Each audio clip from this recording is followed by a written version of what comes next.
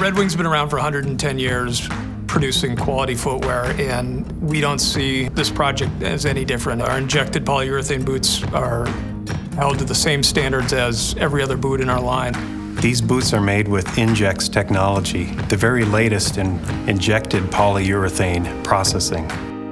It began with the selection of the most important piece of equipment, the $1 million injection molding machine. Urethane is built from two components. The two are mixed across a mixing screw that's spinning at over 10,000 RPM to bring these two materials together and inject them into the mold. We see a significant opportunity here to improve the game. Most workers out there in the US, their best option is a rubber boot, which from a durability standpoint, as we get into tougher conditions, just really doesn't hold up nearly as well. And we feel we could build a better mousetrap with our Injex technology.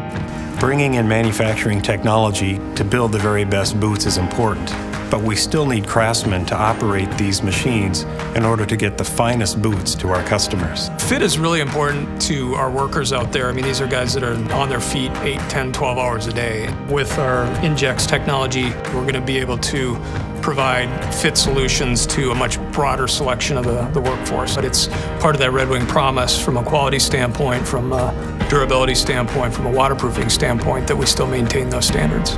And these boots certainly live up to the Red Wing name.